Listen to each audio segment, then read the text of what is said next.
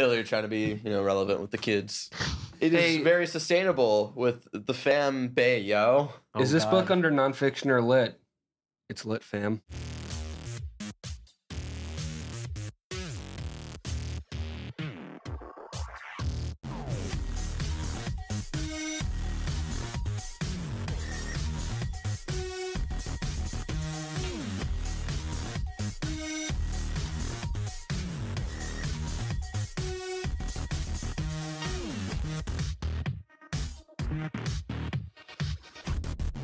What's up, everybody? Welcome to another episode of Talking Shit. My name is Barrett Courtney. I'm one of your hosts, and here, joined with me, are my fantastic co-hosts and even better friends, the bisexist from Texas, Henry Montiero. You got way too much attitude. And over here is my favorite chunky punk, Ricky Balazan. I would say it's very sustainable. And if you don't know what Talking Shit is, it's a weekly podcast where the three of us bring in random topics of discussion. We talk some shit about those topics. If you think that's lit, fam, sustainable.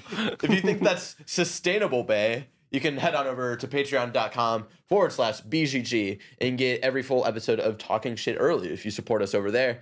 And before all of the topics are released on youtube.com/BetaZonaGamers Monday through Thursday. And even before the full episode is up for everybody over on our SoundCloud page on Friday.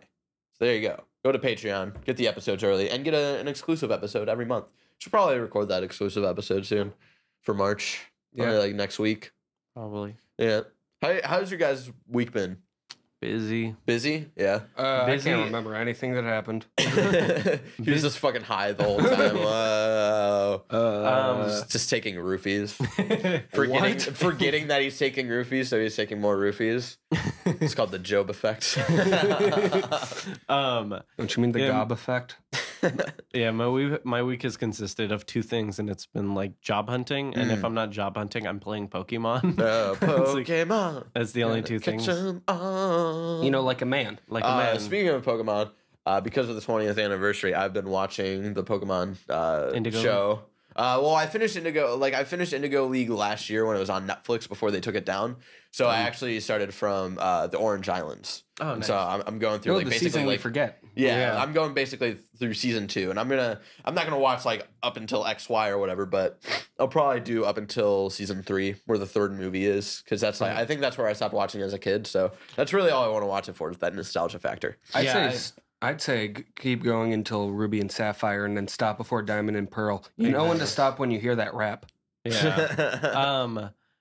Yeah, I started watching Indigo League a couple weeks ago, and then I got through, I think, a good 20 episodes, and then you realize there's 100 episodes in that first season, and you're like, oh my god. Yeah, and Let's take a bet. I started watching the first 2 movies, and then I stopped. Let's take a bet. Which of our friends can most likely do the entire Pokemon rap from memory? Cause there's 150 or more to see. To be a Pokemon master is my destiny. My favorite part is always just when there's that one part where they can't rhyme a Pokemon for another one, so they just yell Pokemon. My week has been me just falling down into a hole of despair. And that's what it feels like. Self-loathing. Yeah. Now that's what I call Christmas. And we'll get to that. Well, I'm going to save that topic. That's going to be that's going to be its own topic. That lovely conversation. But before we get there, Ricky, what do you want to talk about this week? So we play game. We play game. We play good game. I play other game. And we play bad game. No, that game bad. That game bad. Board game? We don't talk about that game. But I really, again, me over the week trying to come up with a topic. Like every week. To the point where I have to keep asking you, hey, do you have a topic for this week? You just have to reach your hands right under and just go this. Yeah, I just got to tickle his, his and then girth. it just comes out. Yeah. I realized that we never really talked about video game bosses or any type of really final battle. I wanted to talk about which are the hardest. I figured Henry, out of all of us, would understand. Yeah. Why? Hard boss battles. I don't know, you play some pretty hard fucking games that I wouldn't fucking play. I really think you doubt yourself as a gamer because you're like, oh, I only play easy games or whatever. But you can actually get through a dabble lot of in some hard shit. Yeah. So I wanted You mean like meth? So I don't know. I wanted us to think of our favorite bosses, the hardest bosses, and ones that we just plain fucking hated. Not even like appreciated as an enemy, just that were straight up stupid. We can't mention the Arkham Asylum Joker boss battle because we talk about it too much. We talk about it all the fucking time. But two boss fights in that universe that I actually do really, really appreciate is Deathstroke, or no, 3, I think. Deathstroke from Arkham Origins. That was actually like a very unique sort of the hand-to-hand. It was one of the very few boss battles where you're constantly doing hand-to-hand combat stay on your instead toes of like the whole time. Instead of like waiting for the people to charge at you and then like you throw the batarang at them and then you stun them and whatnot. It randomized the pattern for the Deathstroke one too, because I remember it had a formula to it, but they would switch it up every once in a while. Whereas the other Arkham bosses, for the most part, were that same formula of waiting a little bit. And one that I feel is very underappreciated because I think it's possibly the most unique, even more unique than Mr. Freeze's crocodile sort of boss fight in Arkham Asylum. Oh, where you're because it's not, you're not really actually fighting him, but it is a sort of like I've done a I've done a playthrough of Arkham Asylum, which you guys can check out. But and during that time, you know, it's all about sound and like listening to like where he's gonna be and all of that. And it's one of the hardest boss fights to do when you're doing a Let's Play, because the way we record, we can't listen to. And that is actually the only time, because for Let's Plays, I always have it set to subtitles, so I can like sort of understand what's going on in the story, so I can talk about it with people. Right. But that is the only time in that entire game where it actually doesn't show subtitles, because Croc will talk whenever he's about to come up, but they don't show his subtitles. And so it's like the fucking scariest thing, and I actually like that better. And also Mr. Freeze, because he's sort of like the equivalent to Deathstroke, because Deathstroke was all about hand-to-hand combat, but Mr. Freeze was sort of taking the Predator mode and turning that into a boss-like format, and that was a really smart. Both of those boss fights were really smart. Mr. Freeze is like the Batman Arkham equivalent of that boss fight in Donkey Kong 64, where you have to use all of them, because you have to use like everything that you've learned through City to fight. Oh, yeah. True. Well, like the very last boss. I'm glad you brought up Donkey Kong 64, because the last one. Don't say. But the last one is very smart, and you know what? Like Alex O'Neill gives me a bunch of shit because Donkey Kong 64 is one of my favorite games of all time. But we give you shit for it. Everybody gives me fucking shit for it. But anyway, what are you wearing? I can't. Sure, my dad got me in Norway. Oh, okay. Is that like obviously? A different... I was like, what language is this? But anyway, Donkey Kong 64, that last boss fight where you're in like a boxing match with K. Rool, and you are like everything they've taught you in the game, you bring back into that last boss fight, and it's so smart the way you do that. Now, does it control like weird in some places, or it's just some weird camera angles, and that's just that's just N64. That's just N64, and even bad camera angles and whatnot. The only game lasted up until PlayStation 3 when I was recently playing through Uncharted, and I was like, oh my god, some of these camera angles that they force are fucking awful. Let's be honest, the only good camera angles in Nintendo 64 are the Legend of Zelda games. Oh yeah, because they knew how to, because you could control where you're looking and looking at enemies, and you can contort that into your advantage. But that boss fight is really good, but the other boss fight that's actually really smart in Donkey Kong 64 is like the fake K. Rool boss fight, where you're at K. Rool's castle, and it's not actually K. Rool, so you're in the arena is like just a square arena, and you're on a little platform, and there's water surrounding you, and there's cutouts of K. Rool on each side, and it's like the K. Rool cronies that are holding up like these cardboard cutouts. Like, it's such a silly boss fight, but it's also really smart in the way of like the arena's so big that you can't really immediately look up to see where he is, because it starts out as like there's only one K. Rool that goes up at a time, and that's the one that you have to hit. But later on, it turns into there's two at a time, and the one that has the light on it is the one that you have to hit, but you can't really you gotta sort of really get a feeling of where it is. You have to try to notice the light as best as you can, or try to hear like where it's coming from. Because I remember I played that in Hawaii not 2 summers ago, I think at this point. Makes it sound like the only N64 is in Hawaii and like you have to go there to play. And it's in like an ancient temple. It's attached to like a flat screen. And the thing that was weird about it was like the video worked fine of plugging it into the TV, but the audio didn't work. So the whole time I'm playing through that game, I'm like, oh yeah, this is fine. Until I got to that boss fight, I was like, oh shit, this is like a new challenge. I was actually able to beat that. That's awesome. And one of the most frustrating boss fights. 2 I just want to name before I let you guys talk, because I know I like to take your conversations and pull my own way. Towards Donkey Kong how to talk. 64. The thing. 2 that are really frustrating. One is not because it's ridiculously hard, or no, 3. One that's not ridiculously hard, it's just fucking annoying, is Deadpool's final boss fight. Where you have to beat Sinestro like fucking 46 times. It's like, all right, I get what you guys are trying to do here, but like make it like 12 times or like 15 times. A but reasonable like 40 number. times, it's like, Jesus Christ, guys. I remember the first time we went.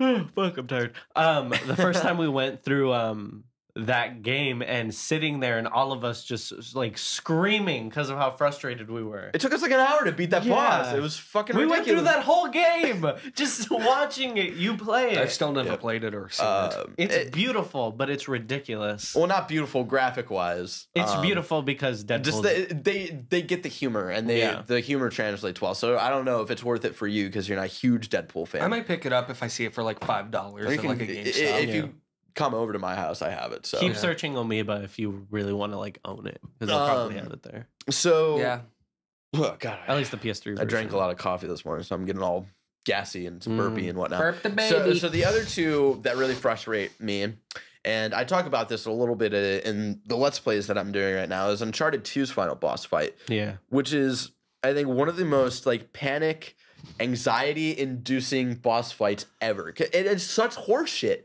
because they reteach you the mechanics and you're learning things throughout Uncharted 2 and like skills that you have to use throughout that whole game. And that final boss fight is like, remember all of those skills that you learned throughout this game? Well, throw it out the window. You're just gonna run in a circle and you're just gonna run in a circle and panic while this fucking beefed up Russian dude is charging at you. Sounds like Sunday. They're throwing fucking grenades and shit while you're just panically trying to shoot these blue things that'll hopefully explode when he's close enough and whatnot. It's just such like, it doesn't make, there's no skill to that. And it's so like, I'm nervous to play through that again for the playthroughs that I'm doing for Uncharted right now. 'Cause it's just, it brings me to a new level of anxiety that like I never really feel before, or I've never really felt before. Like sorry. Colin levels. I don't want to speak for Colin Moriarty because I don't know him personally, so I don't know like what his sort of level of anxiety is. But because I'm already like, my anxiety has grown a lot in like the last year. I know but how you feel. But those fucking boss fight, that boss fight, and then here's the other one. It's fucking Arkham Knight's Cloudburst tank battle, which is also, and I didn't learn this until like one of the last times I played through it but they don't tell you this, like, of all of the fucking hand holding they do throughout that game, of all of the fucking every 10 minutes of reminding you how to fucking glide in that game, they don't tell you in this boss fight. So like every time you hit a side of the Cloudburst, he starts chasing you, and you think just off of instinct, like, okay, I gotta reach a certain distance and then he'll stop like following me. But that's not it. You see, like, they don't tell you this, is that there's a little bar at the top of the screen, and when that bar runs out, that's when he stops chasing you. So the first few times I played through that game, I'm like, why am I not getting far enough? Oh my god, oh my god, oh my god. And it's so it's it's so bad. It was so such a bad bad ending for the series. I like, story wise, I actually think the story is pretty smart, except for the whole like, hey, I'm Red Hood now and I saved you, but we're not gonna have like a moment of closure or anything. We just went through all this for nothing. Bye. Yeah. I'll see you later. Yeah, and it's like, I'm Jason Todd. Yeah, I'm Jason Todd. Yeah, so spoilers for Arkham Knight, but really, who gives a shit anymore?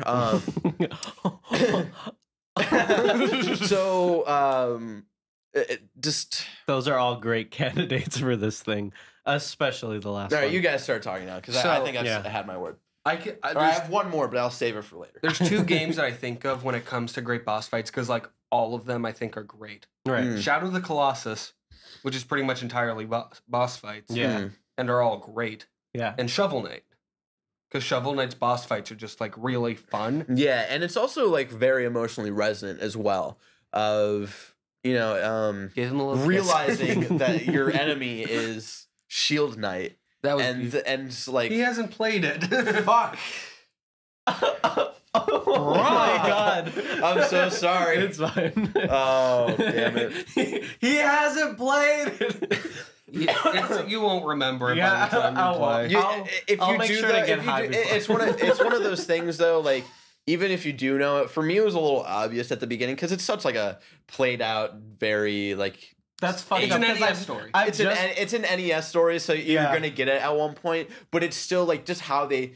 It's sort of like how I feel about Arkham Knight, where it's like, okay, it's obvious like Jason Todd is Arkham Knight, but it's just like the way they do it, the way they tell it still makes it cool. It's like the ending of Breaking Bad. It's like obvious where they're gonna go with it. I won't spoil anything because I know he hasn't seen it yet. I know what happens. He knows what happens, but also like it's obvious where they're gonna go with Breaking Bad. But just the fact that they're doing it and just how they tell it is still very emotionally like resonant. So even though I ruined that ending for you, I think when you experience and the dialogue that happens throughout that ending, and there's still like another twist. I'm that like happens. still gonna buy it. Yeah, of course. there's still another twist that happens with another character in Breaking Bad. No, in Shovel Knight, that still comes off as like, oh fuck, like that's really cool. So I'm so sorry. No, it's fine. But it's funny though because I just played like the first 2 stages of it, so like I just understand the story with Shovel Knight with Shield Knight, so that's just really funny. But yeah, go on. Shovel Knight and Shadow of the Colossus. Yeah, those are both like great boss fights. Right. Because they're always fun. You're always thinking about like, okay, here's what I need to do. It's more of Shadow of the Colossus because with Shovel Knight, it's like hit him, just dodge the attacks. I love the way they do it in Shadow of the Colossus because, like you said, it's the whole fucking game. So you're really just like building your approach to it and kind of enjoying the storyline more because of it because you kind of understand the formula for beating the bosses and they kind of get harder as they go, like the slightest bit. So you're still enjoying the gameplay, but for the most part, it's just more like, holy shit, I'm on top of this thing. Yeah. Yeah, I'm trying to think if there are like any other like boss fights where I'm like, this was really great. I love this part. One of the most aggravating boss fights for me, recently I beat Infamous Second Son. Right. Because I was like, I've had this. I should just probably play it at some point. Like how eventually I'll just play Far Cry 4 and Watch Dogs because I have them. Right. So I should just play them eventually. But Watch Dogs you can play for an hour and then you're like, all right, whatever. I really just want to see. I played Watch it for an Dogs. hour and I was like, all right. But the part in Infamous Second Son, the first time you fight Augustine, like directly after your brother dies. Yeah. I hated that fight like so much. I hate that entire game. I hate every boss fight in an Infamous game, period. Don't say it's like, oh, you didn't really play it. You don't understand fucking Infamous and whatnot. I played that entire fucking game. I cleared I cleared the map. I played the fuck out of that game. Yeah, I did too. It's not a great game. I've played Infamous 1 and 2 I were think great. it's funny. There's two people when the PS4 sort of first came out and Infamous Second Son was still new. Moving your controller to like spray paint and like shaking it. Oh, this is the future of gaming. Yeah, there's two people that we know that were like, wow, this is like really like the true next gen experience. I don't know who you're talking about because I was there for that. And I was like thinking about it. And I was like, I really don't understand like how that could be, and like, but I didn't want to say anything because I hadn't experienced it yet. And then when I did it, I was like, it's cute. But if this is what you think the next gen experience is, like, I'm really sad for like your expectations for the future of gaming. Like I can only imagine how that person reacted to playing Saints Row, where you have to like tag over, or in Tony Hawk's Underground when you have to tag over shit. Or must have been like, in the "Whoa, this is crazy!" They're like Nintendo 64 kid reaction. Just, oh my god! I love that game so much. You got any like super memorable ones while I try to think of some more? Well, of course, like the first boss fight that comes to my head is fighting Gary and Bully. Oh my Where it's God. like it's not really like a crazy like It's not hard. That Yeah. entire game isn't hard, but it's just like satisfying. But also the dialogue that goes through that boss fight of him revealing his plan and like showing how fucking crazy he is, and then the satisfaction when you fucking punch him unrealistically through all of these fucking floorboards into the fucking glass, combo breaker. through the glass and like into the principal's office, and neither of you died somehow. Like we but could then have gotten also the Russell to snap satisfaction- his neck earlier. But then also the satisfaction of like the principal like realizing like what Gary had been up to, and you're just like, yes, You just pretty much murdered this kid. You're amazing. thanks, sir. Let me kick him you're while a- he's on the ground. Bah! I just thought of a great boss fight that you're gonna fight me on it being a boss fight, but when you play Freebird in Guitar Hero 2. Oh, that's Okay, so that I counts. was thinking about this morning of Guitar Hero specifically, and Lou from Guitar Hero 3. When you play The Devil Went Down to Georgia, the guitar remix. Yes. And how long it took me to fucking beat that. Because, you know, I'm a kid. Like, I can't. Like, it takes I me- remember being at Jackson, you still playing over it, and it's still see, frustrating you. that only took me a couple hours. Oh, did it? I thought it was like the next morning. No, it was like, no, like I took a break from it for like an hour, and then later that night I went back to it and I beat him. That's right. I remember. But when I originally had that game in like middle school or whatever, it took me like a week to fucking Jesus beat him. Christ. And I remember like beating him. Or I was so obsessed with this game that I convinced my mom to let me bring my PS2 over to my grandparents' house. Because like all I fucking do is like go on the computer there anyway while they I'm battling watch. Satan. And so I was upstairs for playing you. it. I was upstairs playing it, and that's when I beat him. I was at my grandparents' house. I was like, yes! And you started screaming and Yes! And my grandparents are just like questioning like why I play video games. And then like even to this day where I'm like, hey, I want to get into video game covers. And then they're questioning like, why? Why? your grandma's just like, did you defeat Satan? That's a good Danny. Another, and going off that same thing, playing Painkiller and Rock Band 2 Oh, in general. on every instrument. Just playing Painkiller in general. Something that I'm surprised you have not said yet, and something that's very resonant with me, it's sort of like two boss fights put into one, is Flowey from Yes, Undertale. that's a great. Oh, my- do you and go that's- back to Flout? So yeah, that Him? yeah. So I don't want to ruin anything for you because like Okay. I'm probably gonna go over your save because I really want to go back to Undertale just because it's so fucking amazing. But I really want Goat Mom's music to be playing in the background as you say this. but here's the thing: like you gotta play through that game twice. Okay. That's the thing is like Yeah. the first Right, time. because I mean that's the whole point of the game is the Yeah, the and different you experience. really don't realize that until you go through it the second time and try to do True Pacifist and all that. It's funny when Undertale has more replayability than Until Dawn. It shows a lot.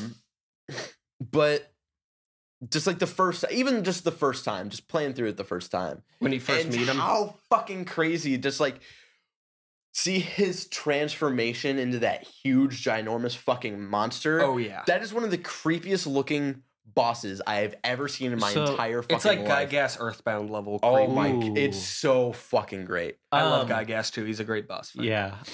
Is this the same guy you first meet when you go there? At and the he's very the- beginning, and he's That like, dude- this Flowey. That Flowey dude, the flower. So I had a nightmare about him the day after I played it. Well, because he has that creepy face where he's like, "It's killed or be killed." Like it was fun. That Oh dude my creeps me the fuck out. yeah. Oh, you fucking wait, dude. That All the dude- boss fights fucking in wait. that game are pretty great. Like Papyrus is a lot of fun. I Yeah. love papaya. Like when I love papaya. I just play I love Undertale. Papyrus.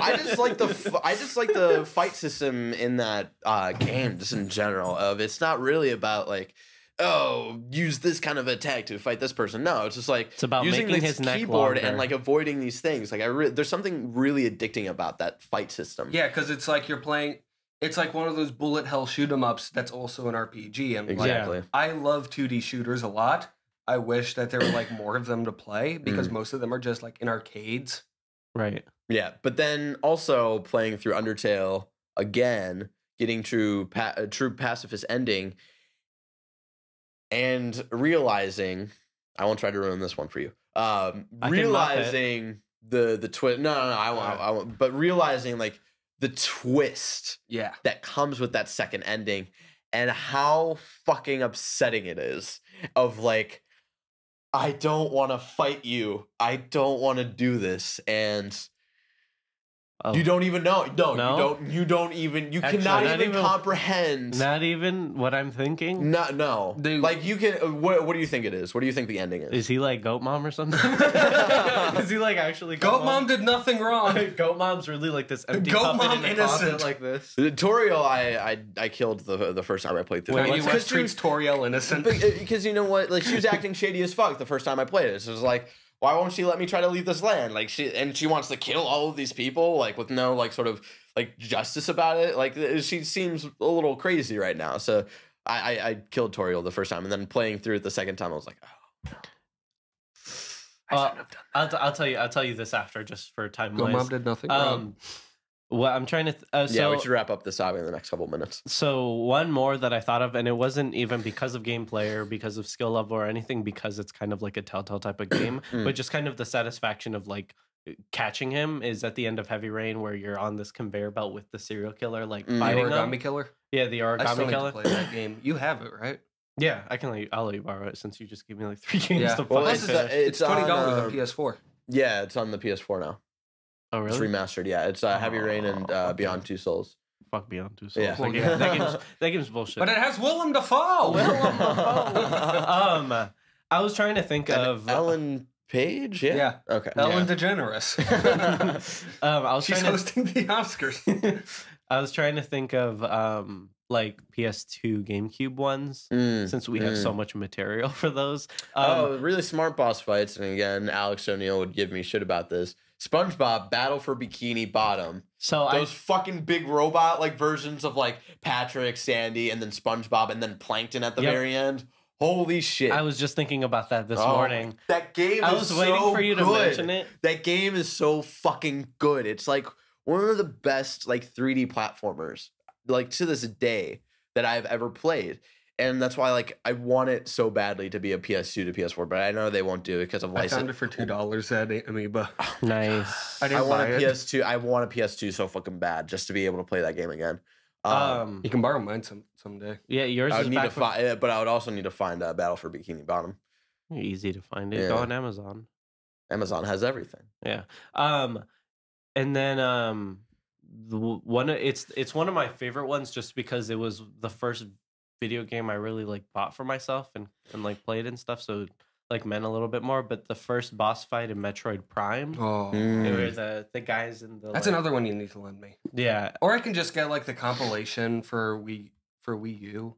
I mean, that's worth it. I really love they Metroid. They had the Metroid Prime like trilogy, and you can get it for the Wii U, like buy old Wii games. It's fucking rad. Yeah, I think I'll do that because I haven't played any of those. Yeah, but that one's like one of my more favorite ones just because of like the simplicity of it, and we kind of don't have. It reminded me of the boss. Well, it's not really. It's a boss fight in Wind Waker.